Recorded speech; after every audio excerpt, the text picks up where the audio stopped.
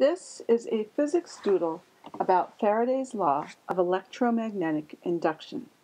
Michael Faraday discovered that if the magnetic flux through a coil of wire changes with time, then a current will be induced in the coil.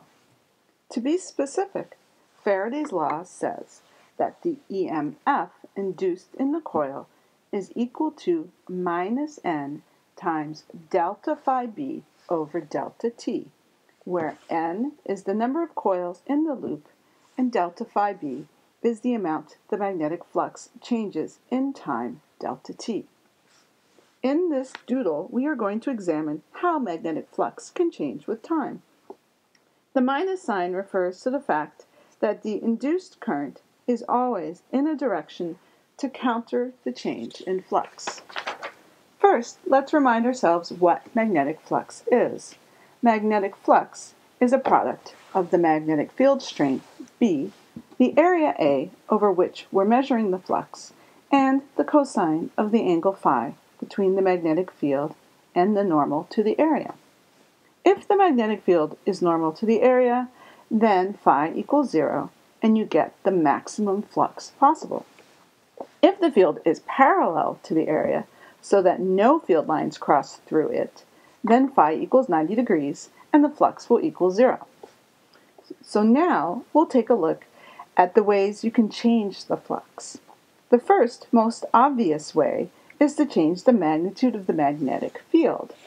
One example of this would be when you move a bar magnet closer or farther away from the coil of wire. You could also hold the magnet still and move the coil. In both cases, a current would be induced in the coil. The next possibility would be to change the size of the coil, either increase or decrease its area. This, too, would induce a current in the coil, which would in turn create an induced magnetic field which would counter the change in flux.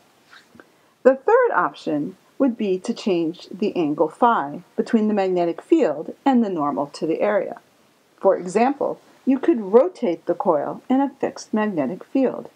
This is the principle behind an electric generator, where you create a current by rotating a coil in a magnetic field.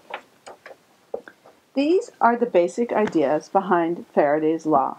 In the next doodle, we'll look at Lenz's law, which describes how to predict which way the current will flow.